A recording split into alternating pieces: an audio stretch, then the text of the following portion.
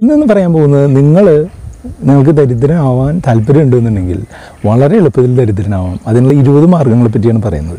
ശരിക്കും പറഞ്ഞാൽ നിങ്ങൾ ദരിദ്രമാവാൻ വേണ്ടിയിട്ടുള്ളത് പറയുന്നത് നിങ്ങൾ അത് ഒഴിവാക്കി നിങ്ങൾ ഫിനാൻസ് സംരക്ഷിക്കുക എന്നുള്ള ആവശ്യത്തിനാണ് ഈ വീഡിയോ നമ്മൾ ചെയ്യുന്നത്. RupeeMonk എന്ന് പറഞ്ഞിട്ടുണ്ടെങ്കിൽ നിങ്ങളുടെ പേഴ്സണൽ ഫിനാൻസുമായിട്ട് ബന്ധപ്പെട്ടുള്ള ചെറിയ വീഡിയോകൾ തരുന്ന ചാനലാണ്. ആ വിഷയങ്ങൾ താല്പര്യമുണ്ടെന്നുണ്ടെങ്കിൽ നിങ്ങൾക്ക് ചാനൽ സബ്സ്ക്രൈബ് ചെയ്യാം, കൂട്ടുകാരുമായിട്ട് വീഡിയോസ് ഷെയർ ചെയ്യാം. ദരിദ്രനാവാൻ താല്പര്യമുള്ള ആളുകൾ ചെയ്യേണ്ടതും നമ്മൾ ഹാർഡ് വർക്ക് ചെയ്ത് നമ്മളുണ്ടാക്കിയ സ്വത്ത് സംരക്ഷിക്കാനായിട്ട് താല്പര്യപ്പെടുന്നവർ ചെയ്യാതിരിക്കേണ്ടതുമായിട്ടുള്ള 20 കാര്യങ്ങളാണ് ഇന്ന് പറഞ്ഞു തരാനായിട്ട് പോകുന്നത്. 20ാമത്തെ ഐറ്റത്തിൽ തുടങ്ങാം. ഇൻവെസ്റ്റ് ചെയ്യാനായിട്ട് ഒരു നല്ല സമയം നോക്കിയിരിക്കുക എന്നുള്ളതാണ് ഒരു കാര്യം.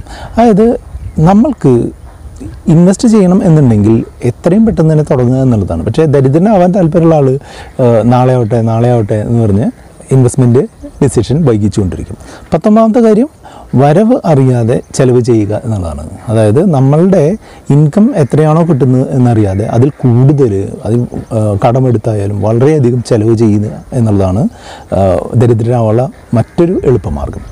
ക്രെഡിറ്റ് കാർഡിൽ നിങ്ങൾ ധാരാളം സാധനങ്ങൾ വാങ്ങിക്കൂട്ടുക, എന്നിട്ട് ക്രെഡിറ്റ് കാർഡ് അടയ്ക്കാതിരുന്ന് കഴിഞ്ഞിട്ടുണ്ടെങ്കിൽ അവർ നമ്മളുടെ അടുത്ത് നിന്ന് ഇൻട്രസ്റ്റ് ആയിട്ടും ലേറ്റ് പേയ്മെൻറ്റ് ഫീസായിട്ടും മറ്റുള്ള അഡ്മിനിസ്ട്രേഷൻ ചാർജുകളൊക്കെ ആയിട്ടൊക്കെ വലിയ എമൗണ്ട് നമ്മളുടെ കയ്യിൽ നിന്ന് എടുക്കും. അതുകൊണ്ട് ക്രെഡിറ്റ് കാർഡ് അടയ്ക്കാതിരുന്നാൽ നമുക്ക് പെട്ടെന്ന് ദരിദ്രനാവാം. മെഡിക്കൽ ഇൻഷുറൻസ് ഇല്ലാതിരിക്കുക എന്നുള്ളതാണ് മറ്റൊരു കാര്യം. മെഡിക്കൽ ഇൻഷുറൻസ് ഇല്ലാതിരുന്ന് കഴിഞ്ഞിട്ടുണ്ടെങ്കിൽ നമുക്ക് എന്തെങ്കിലും ഹോസ്പിറ്റലൈസേഷൻ വരിക, അല്ലെങ്കിൽ നമ്മൾ വീട്ടുകാർക്ക് എന്തെങ്കിലും ഹോസ്പിറ്റൽ സിറ്റുവേഷൻ വരികയാണെന്നുണ്ടെങ്കിൽ നമ്മൾ ആർജിച്ച സമ്പത്തൊക്കെ പോകാനായിട്ട് അധികം സമയമൊന്നും വേണ്ട. വട്ടിപ്പലിശയ്ക്ക് പണമെടുക്കുക എന്നുള്ളതാണ് അടുത്ത ഒരു എളുപ്പമാർഗ്ഗം. അതായത് കൃത്യമായിട്ട് വരവ് ചെലവുകൾ മെയിൻറ്റെയിൻ ചെയ്യാത്ത ആളുകളെ കൊടുക്കുന്നതിനായിട്ട് വട്ടിപ്പലിശക്കാർ നമ്മുടെ നാട്ടിൽ ധാരാളമുണ്ട്. അവരുടെ അടുത്തു നിന്ന് ബ്ലേഡ് പലിശയ്ക്ക് പണമെടുക്കുക എന്നുള്ളത് ദരിദ്രനാവാനുള്ള വളരെ എളുപ്പമുള്ളൊരു മാർഗ്ഗമാണ്. മറ്റൊരു എളുപ്പമാർഗ്ഗമാണ് ഇൻഷുറൻസ് ഇല്ലാത്ത വണ്ടി ഓടിക്കുക.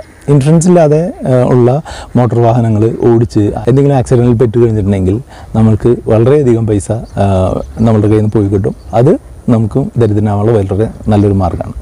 നമ്മൾ നിങ്ങളുടെ പേഴ്സണൽ ഫിനാൻസുമായി ബന്ധപ്പെട്ടുള്ള ക്വസ്റ്റ്യനുകൾ ആൻസർ ചെയ്യുന്ന ഒരു വാട്സപ്പ് സർവീസ് ഉണ്ട്. അതിൻ്റെ പേരാണ് ആസ്ക് RupeeMonk സർവീസ്. അങ്ങനെ നിങ്ങൾക്ക് എന്തെങ്കിലും ക്വസ്റ്റ്യനുകളുണ്ട്, നിങ്ങൾക്ക് എന്തെങ്കിലും സജഷൻ വേണമെന്നുണ്ടെങ്കിൽ നിങ്ങൾക്ക് ഈ കാണുന്ന നമ്പറിൽ നിങ്ങൾക്ക് വാട്സപ്പ് ചെയ്യാം. നിങ്ങൾക്ക് പെട്ടെന്ന് തന്നെ നിങ്ങൾക്ക് അതിനുള്ള ഉത്തരങ്ങൾ തരുന്നതായിരിക്കും. യൂണിറ്റ് ലിങ്ക്ഡ് ഇൻഷുറൻസ് പ്ലാനുകൾ എടുക്കുക, LICകൾ എടുക്കുക എന്നുള്ളതാണ് മറ്റൊരു മാർഗ്ഗം. ഇത് പെട്ടെന്ന് ദരിദ്രനാവില്ലെങ്കിലും ധനികനാവുന്നതിൽ നിന്ന് നമ്മളെ തടയും. അപ്പോൾ യൂണിറ്റ് ലിങ്ക്ഡ് ഇൻഷുറൻസ് പ്ലാനും LIC പ്ലാനും ഒക്കെ ആർക്കാണ് ഗുണം ചെയ്യുകയെന്ന് വെച്ചാൽ ഈ നടത്തുന്ന ആളുകൾക്കും ഈ ഇൻഷുറൻസ് കമ്പനികൾക്കും മാത്രമേ ഗുണം ചെയ്യുള്ളൂ. അതുമാത്രമല്ല നമ്മൾക്ക് വിൽക്കാനായിട്ട് വരുന്ന ഇൻഷുറൻസ് അഡ്വൈസർക്കോ അല്ലെങ്കിൽ ഇൻഷുറൻസ് ഏജൻറ്റിനോ ഗുണം ചെയ്യും, പക്ഷേ നമ്മളെ ധനികനാക്കില്ല. മറ്റൊന്ന് മ്യൂച്വൽ ഫണ്ടുകളുടെ കാര്യത്തിലാണ്. റെഗുലർ ആയിട്ടുള്ള മ്യൂച്വൽ ഫണ്ടുകളിൽ തുടർന്ന് പോവുക എന്നുള്ളതാണ്. റെഗുലർ ആയിട്ടുള്ള മ്യൂച്വൽ ഫണ്ടിൽ തുടർന്ന് പോയാൽ ആർക്കാണ് ലാഭം? ബ്രോക്കർക്കാണ് ലാഭം. നമ്മൾ ധനികനാവുന്നതിൽ നിന്ന് ചെറിയ രീതിയിൽ നമ്മളത് പ്രിവെൻറ്റ് ചെയ്യും. റെഗുലർ മ്യൂച്വൽ ഫണ്ടുകൾ നമ്മളെ എന്തുമാത്രം മോശമായിട്ട് ബാധിക്കുന്നു എന്നുള്ളതിനെപ്പറ്റി നമ്മളൊരു വീഡിയോ ചെയ്തിട്ടുണ്ട്. ആ വീഡിയോയുടെ ലിങ്ക് നിങ്ങൾക്ക് ഡിസ്ക്രിപ്ഷനിൽ കാണാം. ആ വീഡിയോ നിങ്ങൾക്ക് താല്പര്യമുണ്ടെങ്കിൽ അത് കണ്ടുകൊണ്ട് നിങ്ങൾക്ക് ഇത് ചെയ്യാം. മറ്റൊന്ന്, ചെറുതായിട്ടെങ്കിലും പണം സമ്പാദിക്കാതിരിക്കുക എന്നുള്ളതാണ് ദരിദ്രനാവാനുള്ള മറ്റൊരു എളുപ്പമാർഗ്ഗം. അപ്പോൾ നമ്മൾ പണം സമ്പാദിക്കും, നമുക്ക് കിട്ടുന്ന പൈസയെല്ലാം ചിലവ് ചെയ്ത് പോയി കഴിഞ്ഞാൽ എന്തെങ്കിലും ഒരു ദിവസം നമുക്ക് ഒരു അത്യാവശ്യ കാര്യം വന്നു കഴിഞ്ഞാൽ നമുക്ക് പണം ഉണ്ടാവില്ല. അപ്പോൾ പിന്നെ നമ്മൾ മറ്റു ലോണുകളോ അങ്ങനെയുള്ള കാര്യങ്ങളൊക്കെ എടുക്കും. സ്വാഭാവികമായിട്ടും നമ്മൾ ദരിദ്രനായി മാറും. പുതിയ കാര്യങ്ങളൊന്നും പഠിക്കാതിരിക്കുക എന്നുള്ളതാണ് മറ്റൊരു കാര്യം. ആരായാലും ചെറിയ ചെറിയ കാര്യങ്ങളായാലും നമ്മളെ സഹായിക്കുന്ന കാര്യങ്ങൾ പഠിക്കുക എന്നുള്ളതാണ് പ്രധാനം.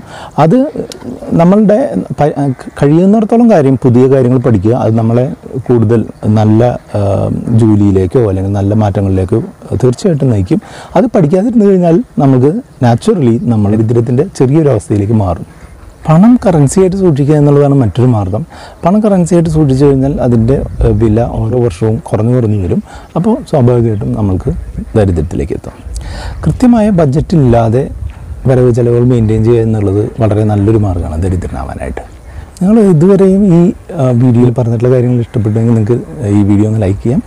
മറ്റൊന്ന്, പണമായാലും സമയമായാലും മറ്റെന്ത് സാധനങ്ങളായാലും പാഴാക്കുക എന്നുള്ളതാണ് ദരിദ്രനാവാനുള്ള മറ്റൊരു മാർഗ്ഗം. നമ്മൾ സംഭവങ്ങൾ പാഴാക്കുകയാണെന്നുണ്ടെങ്കിൽ നമുക്ക് ആവശ്യമുള്ള സമയത്ത് നമുക്കത് ഉപകാരത്തിലേക്ക് വരില്ല, അല്ലെങ്കിൽ നമുക്ക് ആവശ്യമുള്ള സമയത്ത് അത് ഉപയോഗിക്കാനോ പറ്റില്ല. ആ സമയത്ത് നമ്മൾ കടം വാങ്ങാനോ അല്ലെങ്കിൽ അതിനായിട്ടോ പോകേണ്ടി വരും. അതുകൊണ്ട് പാഴാക്കുക എന്നുള്ളതാണ് ദരിദ്രനാവാനുള്ള മറ്റൊരു മാർഗ്ഗം.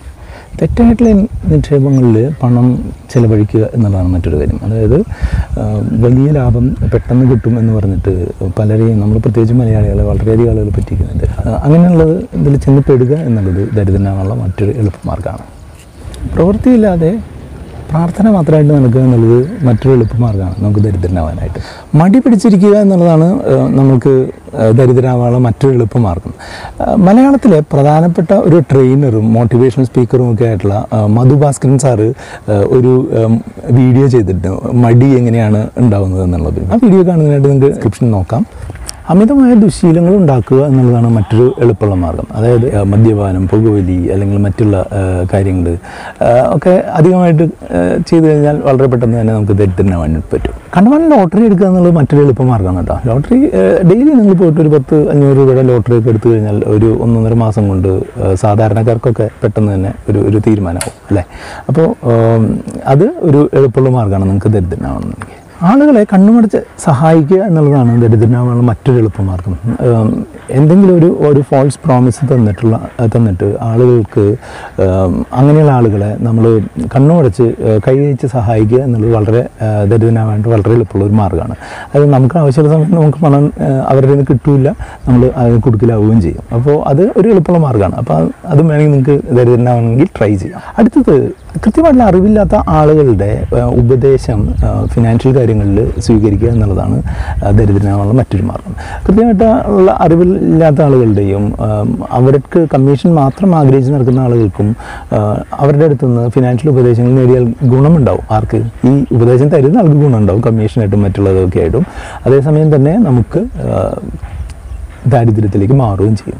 അപ്പോൾ അത് നല്ലൊരു ഓപ്ഷനാണ്. അപ്പോൾ അത് ഒഴിവാക്കുന്നതിനായിട്ട് നിങ്ങൾക്ക് വേണമെങ്കിൽ നമ്മളുടെ ആസ്ക് RupeeMonk സർവീസിനെ സമീപിക്കാം. നമ്മൾ യാതൊരുവിധ കമ്മീഷനും കൊടുക്കേണ്ടാത്ത ഏറ്റവും നല്ല നിക്ഷേപ മാർഗ്ഗങ്ങളെയും അല്ലെങ്കിൽ ഏറ്റവും നല്ല രീതിയിൽ ഫിനാൻഷ്യൽ പ്ലാൻ ചെയ്യുന്നതിനെ പറ്റിയും നിങ്ങളുടെ സംശയങ്ങൾക്കുള്ള ഉത്തരങ്ങൾ അറിയുന്നതിനായിട്ട് നിങ്ങൾക്ക് ആസ്ക് RupeeMonk സർവീസ് ഉപയോഗിക്കാം.